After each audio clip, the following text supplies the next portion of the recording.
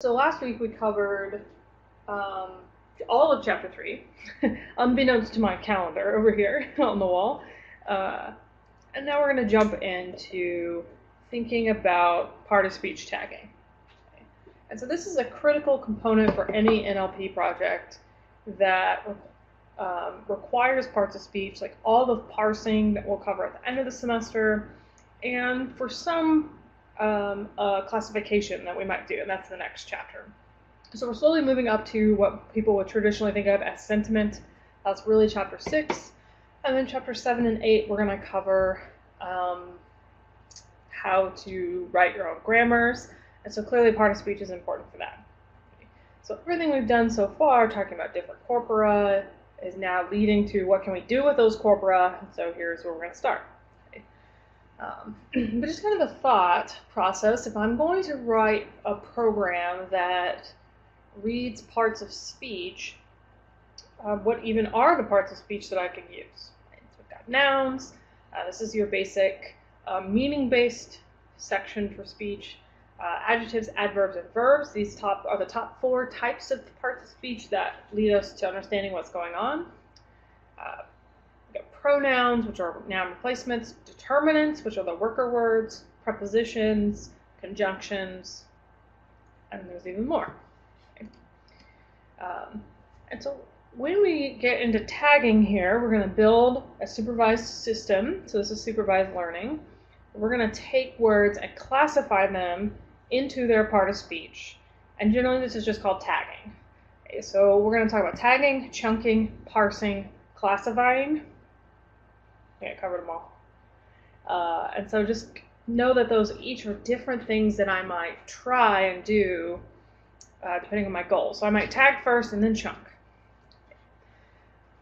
And so a tag set is a collection of tags. So we're mostly going to use the Brown corpus. It's been long treated as a gold standard, even though maybe it's not the best one we should use. It's definitely the easiest one to use. And then there's other ones like the Penn Tree Bank corpus, and there's a couple of newer ones. And so we're going to basically teach you how to tag text automatically in a couple of different ways. Okay. And so there's a key problem here that idea will repeat across the semester, is that words are not often only one part of speech. So you can have a single word that can be multiple parts of speech, and sometimes words are up to like 10 parts of speech. The word that is a great example because it can be a bunch of different types of parts of speech, but even some nouns can be nouns or verbs, so that kind of ambiguity can cause us issues. So in NLTK, there's a function already built in that's based on the concepts that we're going to talk about building our own, but it's called POS tag, so for part of speech tagging, and it'll tag a word tokenized object. Okay. And so you have to have a list of words to make this work. And so if I use the function in POS tag and I put in my list of words, it might show me output like DT for determinant, N for noun, VBZ for like a past tense verb. So verbs are often also categorized by their tense, and JJ for adjective. Okay. However, this set of labels is not consistent across corpora. And so we can use a universal tag set that's built into NLTK, or we can use the tag set that comes with the corpus. Okay. And those will give you different results, so it's important to understand which tag set to use. So let's play with one here.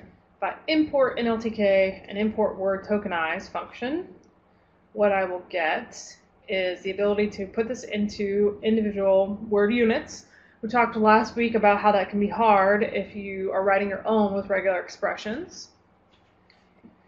And then if I use POS tag, what I get is the is a determinant, dog is a noun, is a verb, and sleepy is an adjective. Okay. And then that becomes handy if you're trying to classify, or you're trying to do entailment, where you're trying to say what is sleepy, what's the dog, You're trying to build maybe a chat box system where you have grammatical sentences. So understanding part of speech helps us do many NLP projects.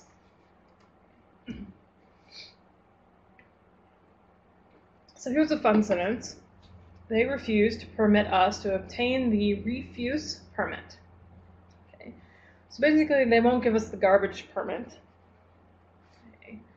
And the nice thing is that it understands the difference in context of refuse here as a verb, a present tense verb, and refuse here as a noun for meaning garbage. And so a lot of the built-in taggers have been trained and tested so many times that they have a good grasp on what the options are around it determines if it's a verb or a noun. Okay.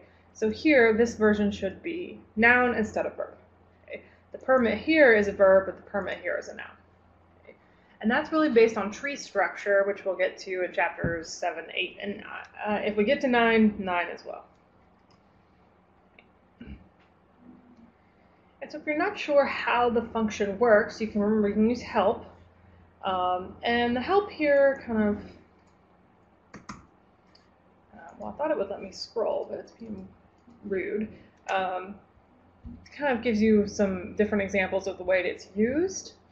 And mainly it just uses word tokenize and creates those tokens and then explains later how it does them, and so it has a list later that you can look at.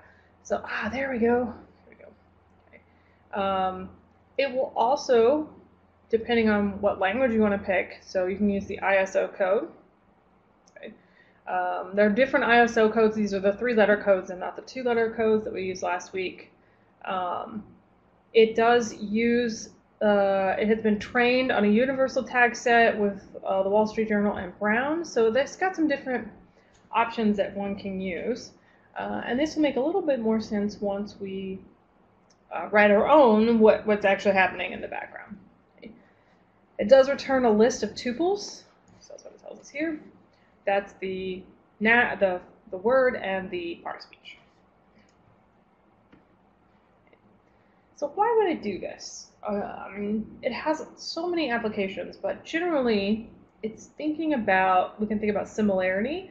So words that are the same part of speech are more likely to be similar. Right? Nouns match nouns, adjectives match adjectives. If we're trying to create a predictive grammar, what word should come next? Okay, so say you're trying to write something like Siri or Google search, knowing what part of speech is before it tells you what part of speech can come next. Because there are certain rules about the order of parts of speech. Okay, most languages are subject, verb, object, okay, about 75%, or subject, object, verb, okay, a couple of your European languages. But either way, that implies that there's a noun phrase, so some sort of sets of nouns, a verb phrase, some sort of verb, and potentially one more noun phrase that has some more nouns. So if I got noun and then a verb, the next thing that's coming is probably a noun, or some sort of phrase with a noun in it. All right, so what we're going to do is take the entire Brown corpus. And just a quick reminder about loops here. So from the Brown corpus, pull the words. Remember, dot words implies that we're just pulling all the individual words from Brown. Loop over those words and just make them lowercase, so that everything is consistent in the same case, and just save that as text. So text is a giant list of all of the words from the Brown corpus. I could think about this, what is similar to woman? It's here. And check out what the most similar words are. The first one is man. Time, day, year, car, moment, all of these are nouns, right? House, family, state, place. Way is a weird word. It can be either, but often it's a noun. Word, girl, work, a word. Okay. War, girl, work, word. Can't read. So mostly it's nouns. Okay. If we look at what's similar to bought, we generally get verbs. Made, said, done, put, seen, found. Okay. If we print out what's similar to a determinant, we tend to get other determinants, and that and then some pronouns, this, their. And so generally, this is just proof of concept that words that are similar to other words are usually the same part of speech. Okay? So knowing part of speech can tell me similarity. Knowing part of speech can allow me to build my own chat box. Okay. All right, so playing with the tagged corpora, and this is something we've talked about before, but just remember that a tuple is a sequence of immutable, remember immutable means not changeable, objects. So once you've built the tuple, you can't reach in and change it. You can overwrite it, but you can't change the internal structure of it. And so a tuple is some sort of combination of stuff. Okay. And you see them here in the parentheses. It doesn't have to be two, it can be more than two. The common thing that we're going to do is use two. But remember that these are the normal parentheses. A list is a sequence of changeable objects, and those are the square brackets. So I could put a list of tuples. Okay? And I can overwrite one of the tuples, the entire set, but I can't overwrite the internal components of a tuple. And so most tagged corpus sets are tuples. Generally, it's often in the format of word part of speech, meaning they sometimes are printed as the text itself slash and then the part of speech. So there's this cute little function that's kind of structured a tuple or stringed a tuple that makes it into the useful tuple set. Okay. This would be really uncommon for you to do. Unless you had a data set that had this sort of structure that had never been processed properly. Okay. So this will help you if you have sort of a new data set.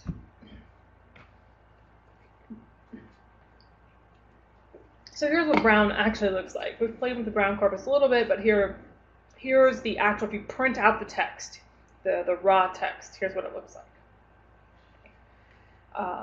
Now, if you do nltk.corpus.brown.raw, you'll actually just get all of the words. But the underlying text files that are brown look like this. Okay.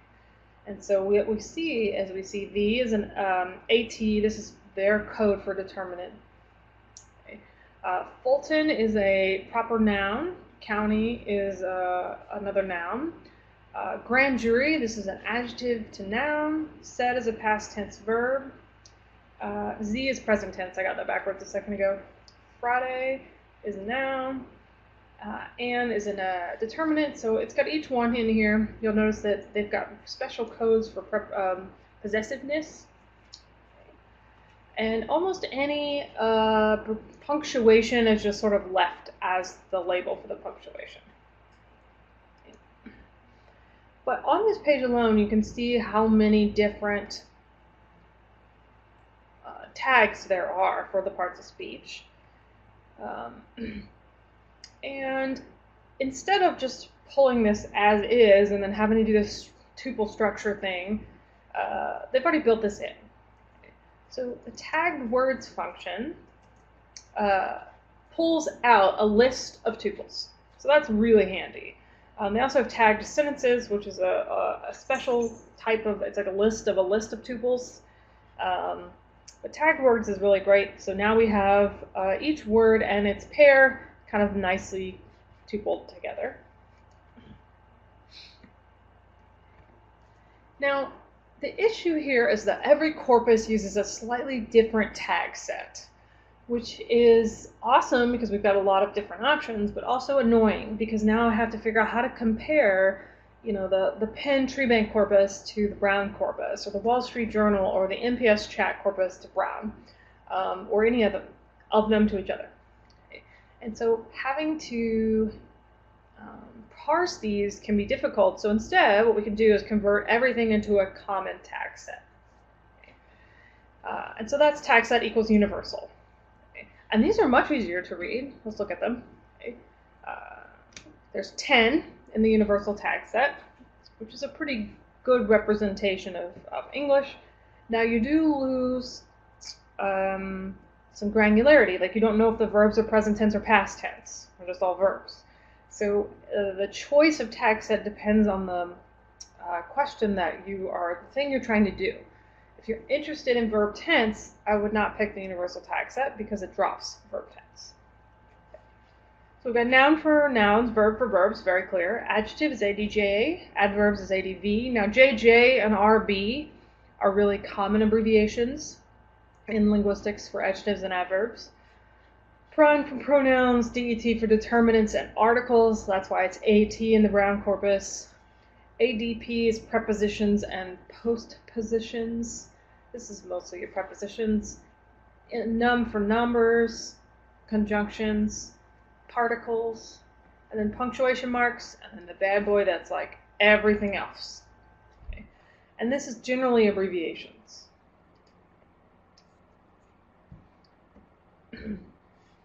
You can pull some other languages if you download the entire NLTK resources and not just the book that we downloaded. And the other languages that are possible in NLTK, there are other packages that have more. Chinese, Hindi, Portuguese, Spanish, Dutch, and Catalan. Okay. And it would be the same idea, nltk.corpus.indian.tag words. So it's really nice because there are some other than English. A lot of our resources, unfortunately, in NLTK are in English because of the developers. So let's start playing with this a little bit. Let's think about, can we understand kind of more about language itself by looking at these tag sets.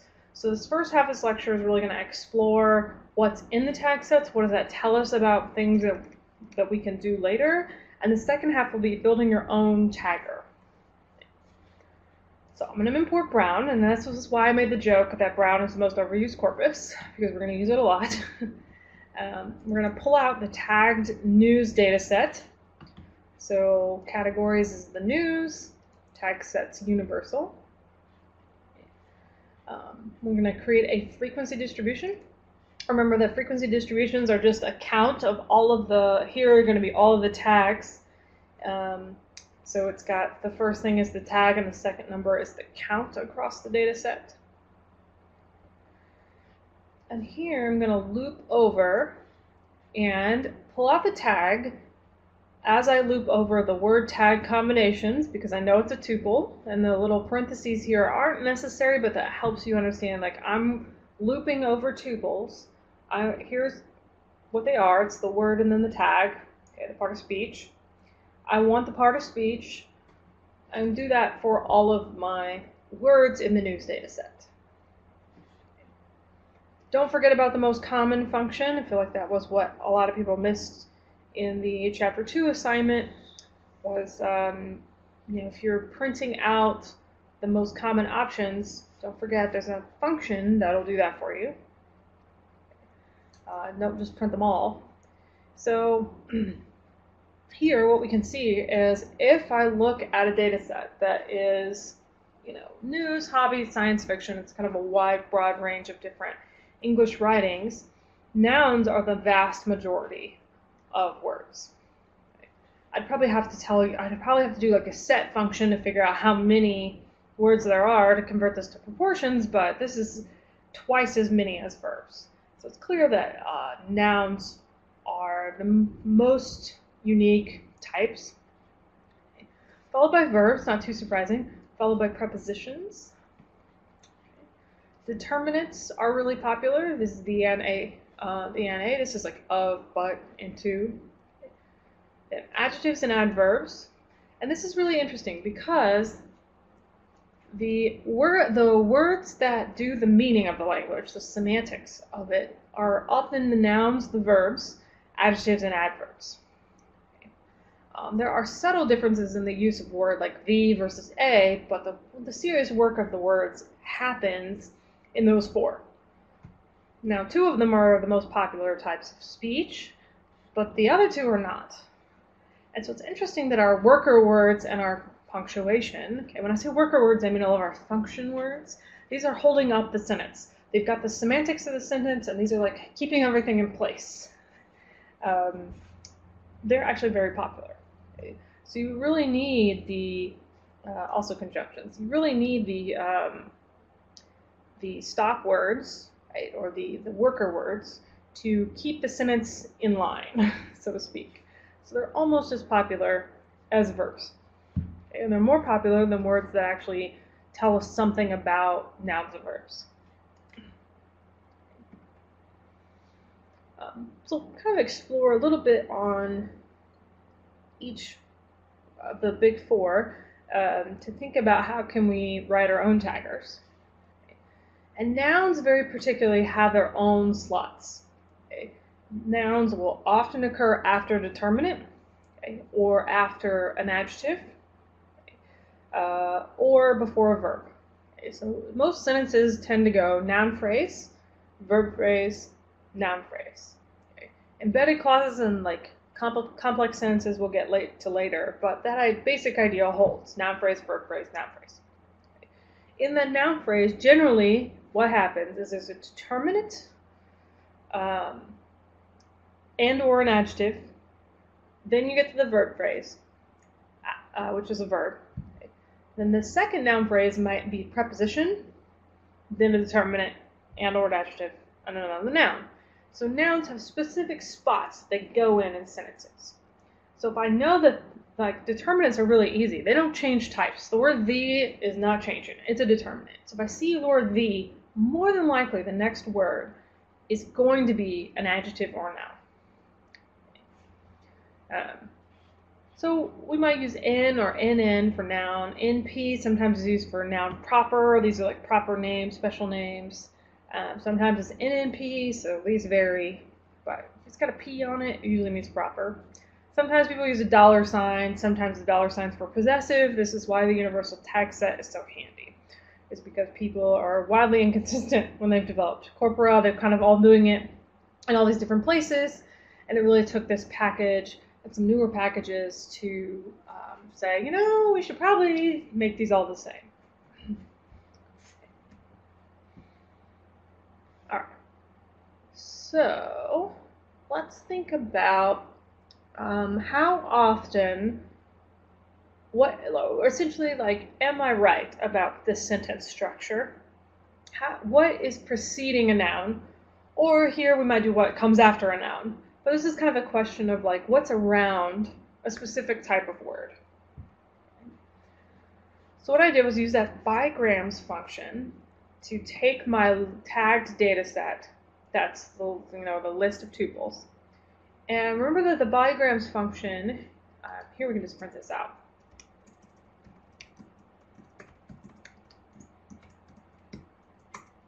Oh, okay, just kidding, I can't print it like this.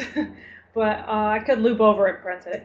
Anyway, so what that is going to be like little mini lists of pairs of tuples. So now we've got the pairs of words, word 1 and word 2, and then word 2 and word 3, word 3, word 4, etc., and still tied together with their part of speech. Right? So what we're going to do is loop over that, where an A-B combination, and I'm giving these their own names. It could be word 1, word 2, so there's nothing special about A and B here, is first word and second word. Okay. But within first word and second word, there's little tuples of word and part of speech. Okay. So what I'm doing is I'm looping over A and B in my word tag pairs. I'm telling it to give me A, so I want the first word if the second word is a noun. Okay. So loop over my word tag pairs, give me the first word back if the second word's a noun, but I don't actually want the word. Here, remember this 1 here means I want the part of speech. Okay. So we're sorting out all the nouns, pulling out the part of speech of things that come before nouns. And we can manipulate this any way we want. We could look at what comes before a verb. We could look at what comes after a noun. If we wanted what's after a noun, we would do if A1 is a noun, what is B1? Okay. So there's lots of ways to do this, but right now we're just looking at what comes before nouns. Okay, pretty simple question. Okay. I'm going to take that list of things that comes before a noun and just make a frequency distribution, and I printed that out. And what we see is that nouns come before nouns, and noun-noun pairs are pretty common when they're proper names. Okay? Like the Fulton County, that's a proper pair. Okay? Or if you're trying to say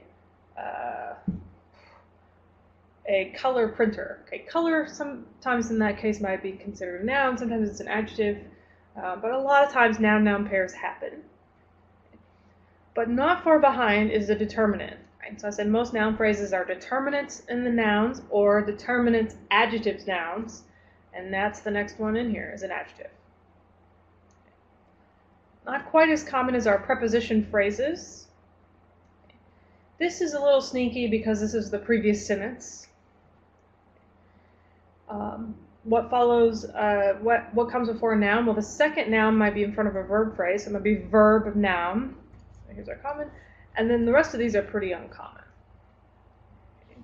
So sometimes with conjunctions, sometimes with a number, very infrequently with an adverb, because an adverb modifies a verb. All right. By knowing this, I could build an artificially intelligent machine, or I could try. I don't think we could actually totally build one, but we could build something like Siri to respond to people's questions on, let's say you're working for a TV or an internet company and people can't figure out how to get their internet working. I guess they wouldn't be doing a chat box because then their internet wouldn't be working. This is a bad example, but let's say you have some sort of chat box. Like I love IKEA's. It's terrible. It's hilariously terrible. Let's see if they still have Ask Anna on here. They used to have this really amazing, like, Ask Anna. And they may have gotten rid of it, where you could get help and talk to this little system, and it was just like terribly bad because the way its responses didn't make a lot of sense. But if you were trying to write that sort of thing, you would need to know, well, like, okay, this word is a noun, what's most likely going to be the next word? Okay. Or what comes before nouns? Okay, so understanding this like basic concept of sentence structure allows us to do a lot more. Okay. Also with translation, machine translation, excuse me. Because it's not a direct one-to-one phrasing. Now, let's think about verbs. Okay. What are the most common verbs in English? So what we'll do to do this question is we'll actually use tree bank, which is a much newer corpus than Brown. Okay. And I'm going to pull out a universal tag set list so I can just look at verb in general, and I don't have to think about verb, past tense, verb, present tense, etc. Just pull me the verbs. Create a frequency distribution of those verbs. And then here, I am telling it to, here we go, pull out all the words, create a frequency distribution of all the words. Now let's find the verbs. Okay. So with this frequency distribution, remember that we have a list of the words themselves and their part of speech, and then a count of that. So this particular frequency distribution, let's see if I can print this. I don't think it's a generator object. It's probably going to get really mad. It's really huge. Okay. Let's just do word most common.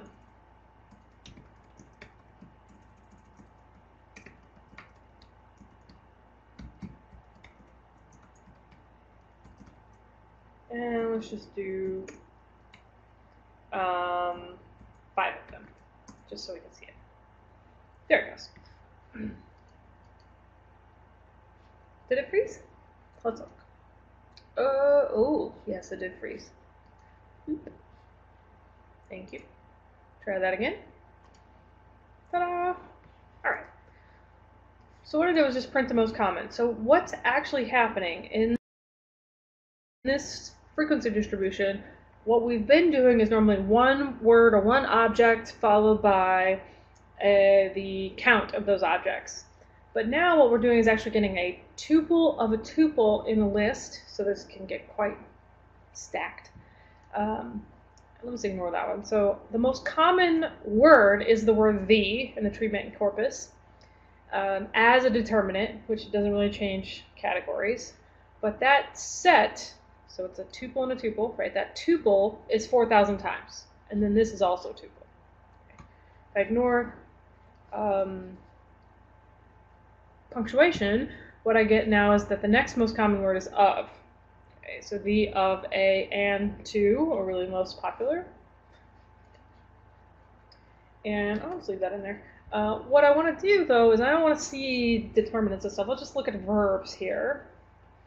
So what we're going to do is we're going to say, I want the word, okay, so 0, in my tuple set. Okay. So by tuple, I mean we're talking about how the pair, so the first is the how do I say this? In this tuple, right, what we've got is the word pair, word and tag, and then it's count. Okay. And so what I want here is just the word. So the 0 here stands for give me this first slot of that internal tuple. Okay. This here is just a placeholder because I don't really care what this is. We could call it part of speech. It doesn't matter. Looping over the most common words if the second slot is a verb. And what we see is the most common verbs is, said, was, are, be, has, have, will, says, and would. So most of these are the infinitives to be, okay, and auxiliary verbs like has and have that help us with other verbs, like I have gone, that sort of thing. Okay. So these verbs aren't too surprising. They're, I don't want to call them worker verbs because there are worker words, but they are verbs that denote a state, and so we use them quite a lot.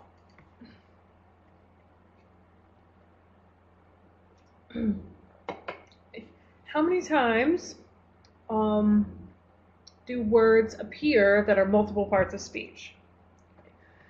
So I can create a conditional frequency distribution on those words from the Wall Street Journal. Okay. And we built the Wall Street Journal one a couple minutes ago, over here. It's a tree bank corpus. Okay. And the conditional frequency distribution now is going to have each word by its part of speech. So the count is going to be words by their parts of speech. If I just want to look at one of them, I could look at the word yield, because I know the word yield is actually a verb and a noun, and it's a very ambiguous word because it is equally likely to be a verb or a noun. So we can begin to understand ambiguity and polysemy in words by looking at how often they occur in each type of speech, which is really important for the part of speech tag set kind of rules, because that prior frequency or prior probability is useful information. For the word yield, not so useful. This is a slight prior for verb, but it's almost equally likely to be a noun because there are yield signs, right? And when you're driving.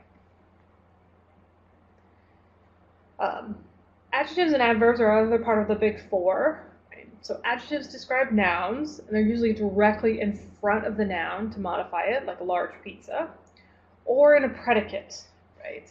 We have noun phrase. Now this is actually an implied noun phrase. When you say something like the pizza is large, you've got noun phrase, it's a determinate noun. A verb phrase of is for the verb, and then just an adjective. Okay. And that implies that there's a noun phrase there that doesn't have a noun, because that noun is referring back to the beginning. Okay. So these little types of sentences are actually a little complex to write in a sense because you're expecting another noun phrase and it's just an adjective because there's an implied noun. Okay, there's a missing noun. A cover that more in chapter 8, 9, 8, 8. Adverbs modify verbs. Adverbs modify verbs. Whew, talking is hard. Time, place, manner, direction. Okay. So we might say something like, I made notes slowly. I tried to read quickly. Okay. But adverbs in English are a little weird, and we've talked a little bit about how English is kind of an odd language. Every once in a while, adverbs don't do what they say, and they modify adjectives. Okay? And it's mostly the word really. Sorry. Really, literally. Okay. This is a word that has its own path in life and can modify nearly anything. Okay? So, really is a really odd word. So now I can start to play. I can figure out what is in this corpus and what can I do with it. And this is really interesting when we get into collocates and thinking about, if let's say you want to, I've always kind of interested in grammar, gender bias in grammar. So what people talk about when they talk about women and what they talk about when they talk about men. You can also do this with hate speech. So there's lots of cool things here. But you pick a lexeme. A lexeme is an individual word. Okay, and look at the words that come with that lexeme. Okay, so sometimes these are called collocates, remember, paired words, bigrams. I could look at how often cellar door, which is one of my friend's examples, occur together. Is that more frequent than any other combination of something and door? And it is. And just think about, like, what is around that lexeme? What do they get paired with? So peanut very often gets paired with butter. Okay. Butter, less likely to be paired with peanut. Okay. So we're going to pick a corpus, and we're just going to pick the learned corpus just for fun. Okay. No particular reason other than to mix things up. And here, what we've done is created bigrams. Okay, remember, that's word 1 to word 2, word 2 to word 3, word 3 to word 4, etc. And then looped over the pairs in the bigrams. There's no part of speech here at the moment. Pulled out the second word if the first word is often. Then we made it a set and we sorted it alphabetically. So this is the second word after the first word is often. So often call, often called, carefully, enough, equate. So often it appears to be an adverb because many of these are verbs. So this is how we might begin to guess at words that we've never seen. So if we have a word that is new to a tagger or you're trying to figure out what a word means, like context clues. Often it's a noun, best guess. If you don't know, it's a noun. But you can look at what is most commonly paired with to also make that educated guess. So what I've done now is figured out what words types they're paired with. And I can look at this list. This is the literal word that they're paired with. You can see there are lots of verbs here. So I can guess that often here is going to be an adverb. And now, instead of that, I can pull the tags. Okay. Let's stick with the universal corpus tag set because it's the easiest one to understand, personally. A same kind of loop. Pull the second word, part of speech. Okay. So this is a tuples set of double tuples here. It's word 1 and its part of speech, and word 2 and its part of speech. So it's two pairs of, it's a tuple of two tuples. So pull the second word's part of speech if the first word, this is 0 here, is the word often. Then create a frequency distribution because those are just easier to work with. Count them up, print them out. I would definitely say that often is an adverb now, because it is occurring right before a verb, okay, pretty strongly. And we can do this with any particular word. So let's say we're trying to determine what Let's pick a word here. Cheese is my favorite word, so we can use that as an example. Okay. And in this tag set, it only occurs once in the learned tag set. That's part of my problem. Before another noun. So let's see if I can pick another one. This is going to be the learned corpus. Book, maybe. Okay. So book's a noun. Generally occurs before a verb and with an article or preposition. I'm trying to think of a word that occurs a lot. Let's try the. Okay. That's going to be paired a lot with a noun because it's determinate. So this is really handy if you don't know what a word is. Okay, like the corpus has, or the tagger has never seen it before.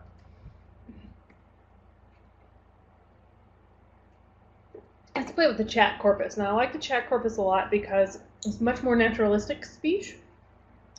Unfortunately, the chat corpus is not arranged in such a way to use it as a trainer. Because it doesn't have tagged sentences, it only has tagged words, and we'll get more into that in the second half of this lecture. But what we would do is pull all the words. Okay, so we're just going to jump in, we've got all these chat words. Let's create those bigrams again. Okay. We're going to loop over the pairs of tuples, pull the second one. Oh, this is just words, I'm sorry. So no parts of speech yet. Loop over the pairs of words, pull only the second one if the first one is the word you. And this is a really great list. So most of these are not contractions, right? You would, you will, you are, you have. But then it gets into a lot of other interesting pieces, like people using what's slang, different levels of dots and question marks, right? And then lots of other words. It goes on for a while. Excuse me.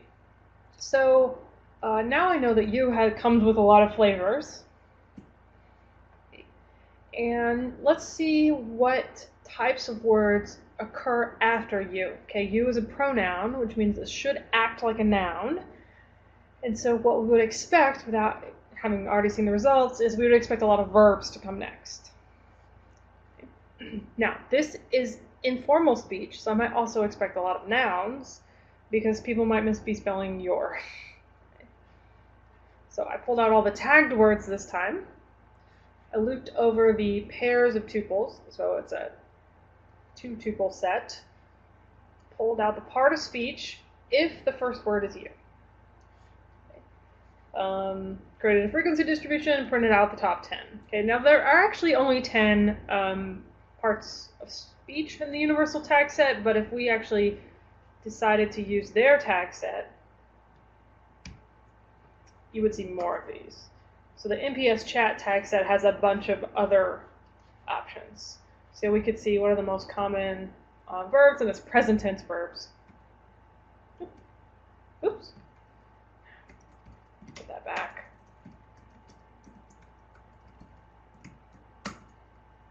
There we go. So you occurs most in front of a verb. Okay. Sometimes in front of a noun, sometimes in front of an adverb because it's modifying the verb, right? And a little less everywhere else. So if I didn't know what you was, I should know now that it's at least some sort of noun. In this case, it's a pronoun. Okay. It's very difficult sometimes to distinguish between nouns and pronouns if you didn't know what they were, because they act the same way. Fortunately, English is a very set list of pronouns. Okay. We don't have very many of them. So just one more example, and this one is more about ambiguity. So one of the words can be multiple parts of speech. So not only can it have multiple meanings, it can be multiple parts of speech because those multiple parts of speech are different types of meanings sometimes. So what I'm going to do is I'm going to convert to a lowercase with the tag in this NPS chat data set. So I'm going to lowercase the words just so that I get them all in the same format, because it's a chat corpus. Sometimes people shout, so they're writing in uppercase. Now this is a little complicated, but we're going to loop over the words in our data. Okay, data here is the conditional frequency distribution. And conditions is the way that you get one of the columns out. So remember, a conditional frequency distribution here is going to be each word by every tag that it has. So this is going to be like the word you is a pronoun, but the word that is a pronoun and a conjunction and a verb, and adverb is not a verb, but adjective, etc. So it has each word in all of its parts of speech. So conditions here is going to give us just like loop over each word. Or it might be loop over each part of speech here. I think it depends on what order you put them in. Yeah, words are going to be samples, dot samples. Parts of speech are going to be dot conditions, because we did it word and then condition tag. So loop over that bad boy. You got to pick one of them. Words are samples or conditions. If that word, the length of the words set is more than 3. So this is not the length of the word. This is the length of its set of tags. So remember, this is a conditional frequency distribution, so it's word by, or just look here, sorry, word by all of the types that it is. So the length here is actually counting determinate, noun, X, and ADP. So there's 4 here, so that's why I got printed. So if there's more than 3 parts of speech, so these are words that have 4 or more parts of speech, loop over them and take the most common parts of speech, basically just like save them, okay, and put them in order, as most common to least common, and then print them out. And here, let's go down, the word number 2 is in here a lot, but like, damn, that's a funny one. So it's actually considered like a weird part of speech, most, then an adjective, then a noun, then a verb. Okay. Back here is generally considered an adverb, then a noun, then something else, and then a particle. Okay. Like, so there are a bunch of words and slang here, like be, that are very ambiguous because they're 4 or more parts of speech.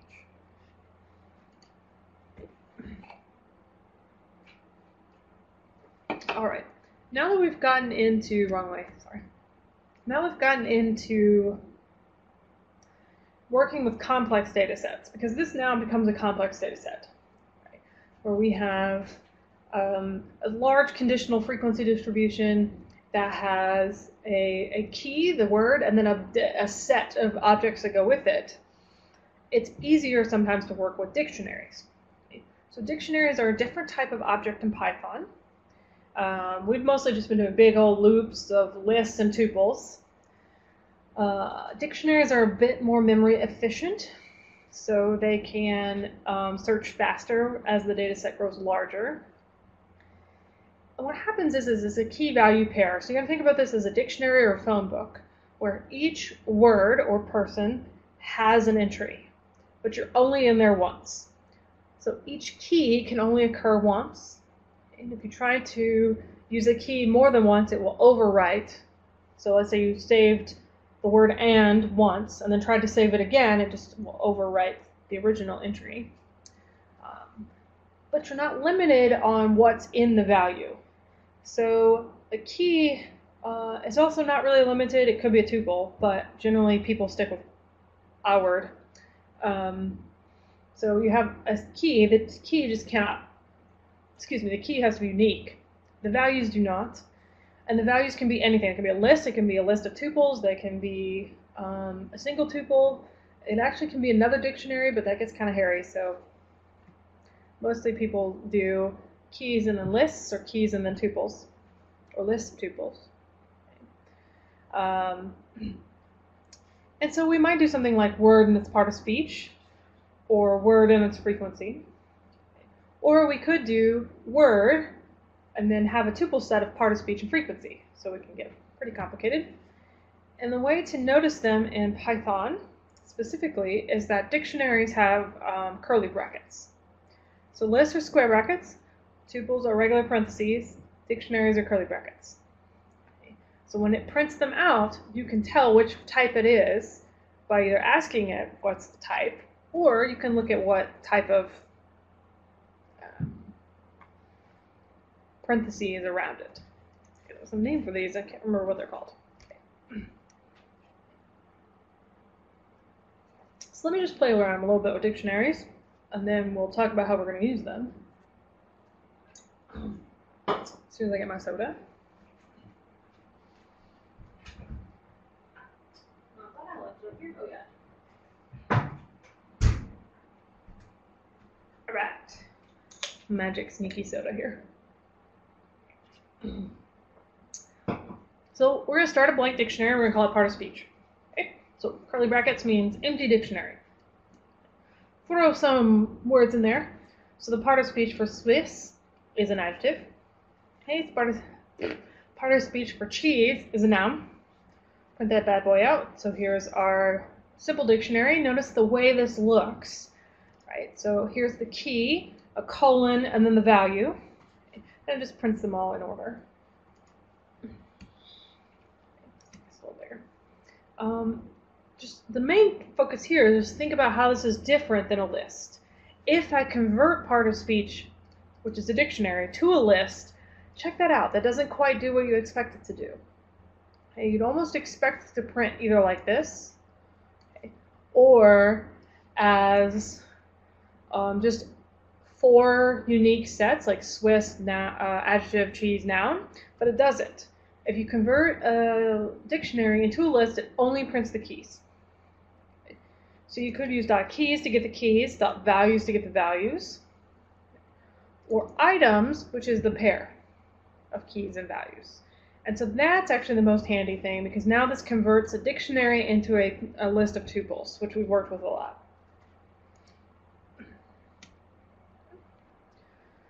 So each key can only have 1 entry, but that entry can have a lot of values. So we could do part of speech for well. The word well can be a noun, a verb, an adverb, and an adjective. And so we've got the whole set. This is a list. We could also make tuples of noun frequency, verb frequency, etc. So we can kind of nest some of this stuff. Now, the hard part about working with dictionaries is if a user runs into, or you are trying to use a dictionary key that doesn't exist, it will blow up your code and it won't run. So the easiest thing to do is to create a default dictionary. And what a default dictionary does is it essentially says if you run into something that doesn't exist, just add a spot for it to exist and leave that spot kind of open and waiting.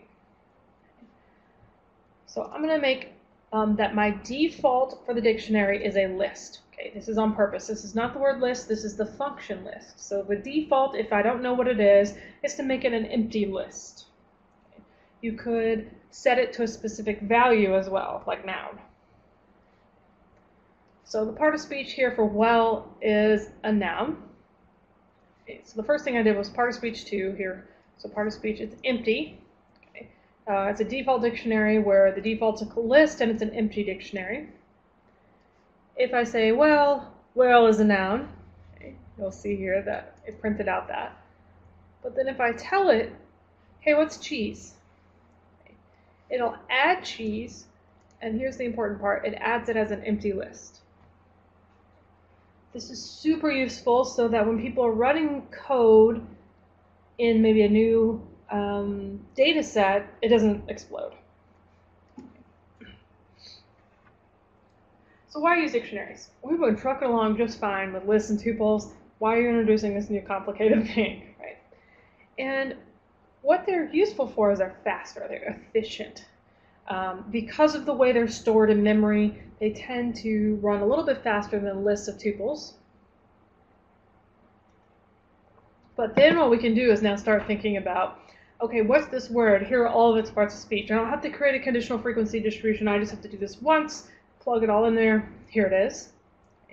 We can look up all the all of the keys or the words with a specific part of speech value. I could look up the links of how many times each word has a specific part of speech. Like, it's much more efficient. So we use these off and on this semester. So in dictionaries, moving on. Okay. Kind of a theory section here. As we are now going to move into how do I build my own part of speech tagger. Okay. So let's say we're working with a language we've never seen, or you're working on a data set that doesn't follow traditional English rules. You want to write your own tagger. How do you do that? And the first thing we have to do is stop and go, how do I even know what a word's part of speech should be? Right? So I'm telling you it's noun phrase, verb phrase, noun phrase. How do I even know some of that? Right? Other than like the history of linguistics. There's three big areas: morphological cues, syntactic, and semantic cues. So let's look at each one of these in turn. Excuse me? All right, so what is a morpheme? Morphemes are the smallest unit of meaning in a word.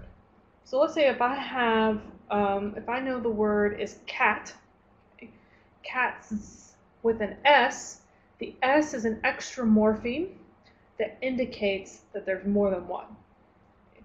So morphemes are not affixes, but affixes are morphemes. Okay. So in the word cats, cat is a morpheme and the S is a morpheme. Because cat is the smallest unit of meaning, it is what it is, it's the animal, right? But the S adds this extra flavor of the meaning, or an extra piece to it, meaning more than one.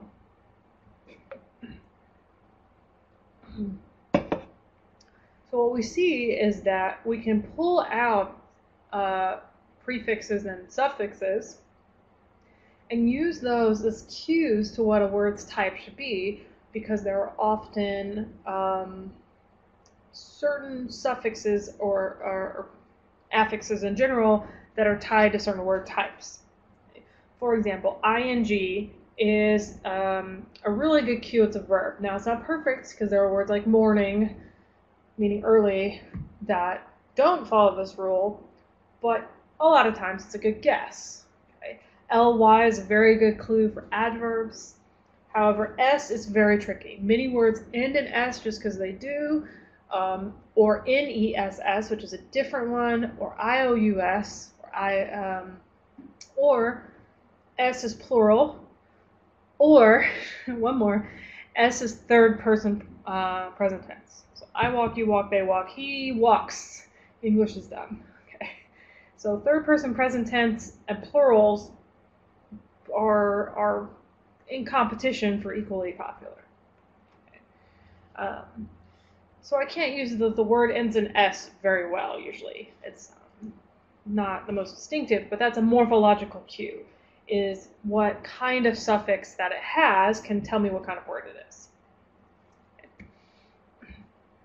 I can then use syntactic cues, and this is the thing we've been talking about most of the lecture, whereas if it's a noun, if it's a verb, it's probably going to have a noun before it. Okay, so word order is very important in every language. It is one of the strongest cues for sentence meaning.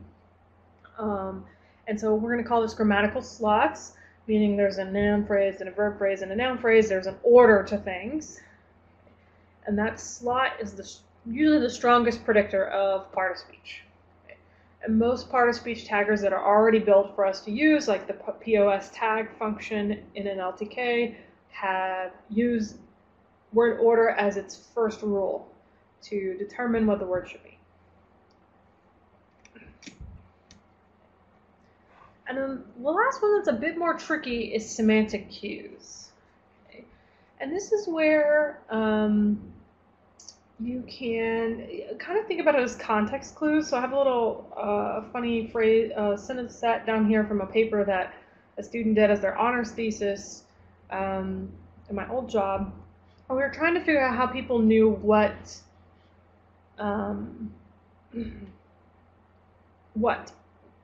made-up words meant. So perhaps this is a made-up word. Okay.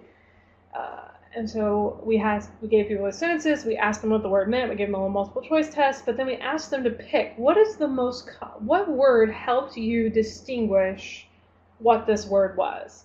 And so people would pick an individual word from this set, and that would tell us like what they thought was the the strongest context clue. And what we find is that generally people will pick things that you might expect based on syntactic cues. So if the word should be a noun in this context, people will generally pick other nouns or adjectives. If the word is a verb, they will pick adverbs or nouns. And so generally a strong cue is its syntax.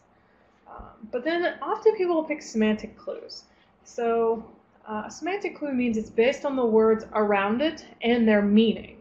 Okay? Whereas a syntactic clue means it's only about the word order. A semantic clue can be the kind of surrounding words and the definition of those words. Okay?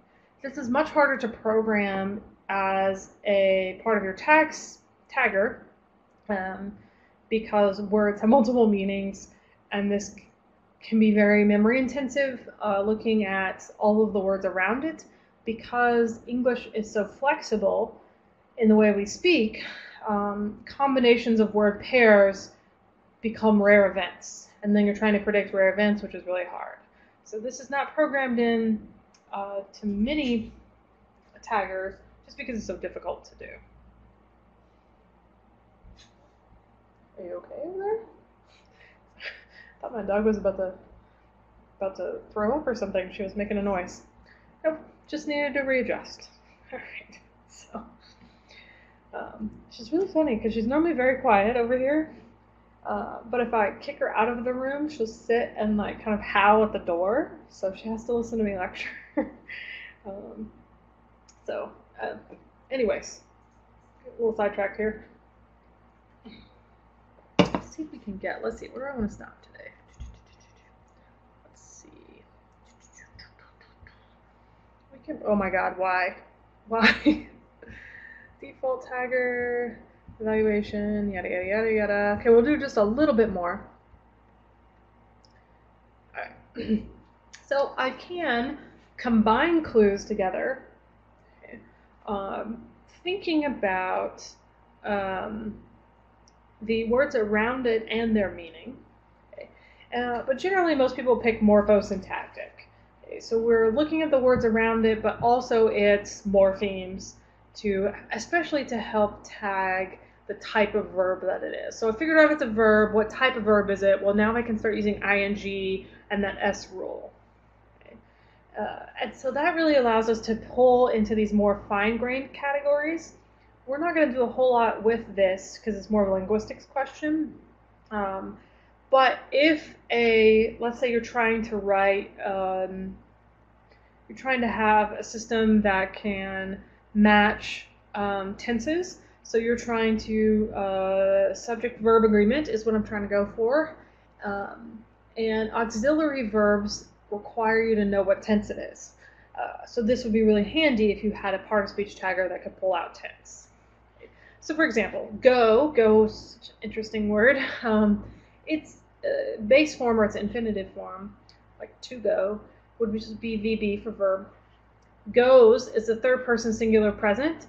That's really specific. That's things with like he, she, but almost nothing else. Right? They go, he goes, I go. So if you're trying to write a system that produces correct grammar, you have to know that goes is your third person singular present. This is the gone is our past participle. Went is our simple past. Okay, the difference between these two is I went, I have gone. Gone requires a auxiliary verb, so past participle. And going is our gerund tense. So what we would do to label this is we'd look at what words were around it. That's the syntax part. And then what ending it has. So it has an S or an ing. to help us fine-grain categories. Now, went, since it is a irregular past tense, it's not ed, you don't say I goed, you would just have to know. Okay. So words that don't have normal conjugations are also stupid. So you have to like program those in, usually. But the usefulness of fine-grained categories really, again, depends on your goal. So if your goal is to write something that does proper grammar, super useful. If your goal is to think about what are the most popular combinations of words after a noun, not so useful.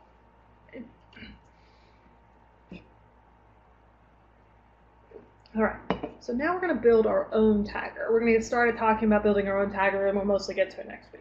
Okay. So, and I'm going to do just a little bit more tonight, so next week we can also talk about the midterm. So instead of taking a pre-tagged corpus, we can try to build our own tagger. And this is really where you're going to get to start to do some supervised learning, which is how classification works. So if you've taken the machine learning class, you'll get to see some things you've seen before. We're not going to do log regression because most of our problems are bigger than that. Generally what we're going to do is tag at the sentence level because we're going to do morphosyntactic rules, and so you can't tag individual words because you need to know what the words are around it. So we're going to tag at the sentence level. And this is why everybody loves the Brown corpus, is because it's got information tagged at the sentence level. In PS Chat, you can't use quite so well because it doesn't have real sentences. So what we can do now is take a gold standard, try ourselves to tag it, compare it to the answer, and see how well we did. So this is really where we're going to get into training and testing and talking about how you know if you've done well. Okay, basically, you can give yourself a score, % correct. So from Brown, I'm going to pull out my tagged sentences. I'm going to use news, again, just to keep kind of things a little bit different. But if I were wanting to apply this to generalize to a larger data set, I would want to use all of the categories. I wouldn't want to only train it on news, because then my tagger works really well for news, but maybe not so well for hobbies. Okay. So I've got the tagged sentences. Okay, so this is a list of tuples where it's a list of tuples. So each little mini list has the tuple pairs of word, part of speech, word, part of speech. And then this is just a list of lists where there's no parts of speech. Okay, so this is not tagged. So how can we get started? Well, we could do something much like our regular expression rules, where we just assign everything to be a noun. Okay? If you don't know, the best guess is frequency, but the second best guess is noun. That's obviously not going to be the best because nouns are only about a quarter of our language, but a quarter is a lot. Okay? And so this is going to be handy after we kind of build our own tagger next week as the backup plan or our default. So if you've never seen a word before, the best guess is now. Okay. All right. So to build a default tagger, okay, what we're going to do is we're going to train it. Okay. I'm going to use this word very loosely here because the training is everything is a noun. Okay. There's no training based on a data set because the rule is just noun, noun, noun, noun, noun. Okay. So the training here is just give it a noun. Function is default tagger. Okay. Here's the training set. It's all nouns. Okay. And once you've built this, now you can use it. So I can use it here using the tag function. I'm going to see what it does when I look at the individual words for Brown. Okay, I'm not going to tag sentences, I'm just going to tag words here. And it does exactly what we told it to do. Everything is labeled as a noun. How good is that? Right? So, to evaluate, the function here is evaluate, so tag applies the tagger to a new data set and gives you an answer. Evaluate tells you how well you did. Okay, this is proportion correct. So 1 is perfect, 0 is you got nothing right. And then you put in here to evaluate a tagged sentence set. And we only got 13% correct. So in the news corpus, 13% of those words are nouns. Okay, so we're not doing very well. This is maybe better than chance, because if there's 10, I think we're using the universal tag set. No, I didn't even use the universal tag set. So there's a ton of different types of tags in this brown corpus. I'd probably be better off using the universal tag set and making this noun. So let's do that real quick.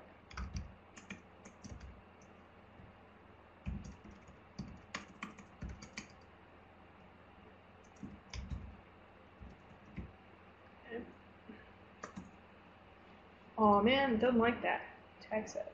Words got an unexpected keyword argument. Oh, not there. There we go. So it calls everything noun, noun, noun, noun. In the tagged sentences, I should have pulled it out as a universal tag set. So let me back up like 5 or 6 slides here. So tagged sentences. Let's see how much better we do. Oh, good grief. Targ set. Now you guys know I don't use live code. Universal. There we go. Okay. Let's see how much better. Wild guess, 25%. Oh, 30%.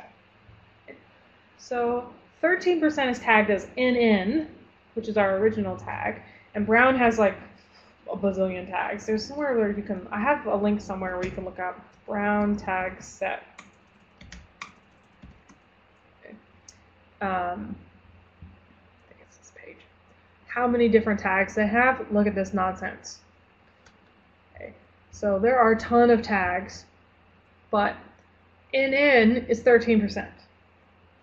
So we're actually doing way better than chance because there are so many different tags. Okay. All right, let me undo that. Next year I'm going to be like, what was I doing here? If we use the universal tag set, nouns would be 1 out of 10. And so we're doing way better than chance, which here is 30%.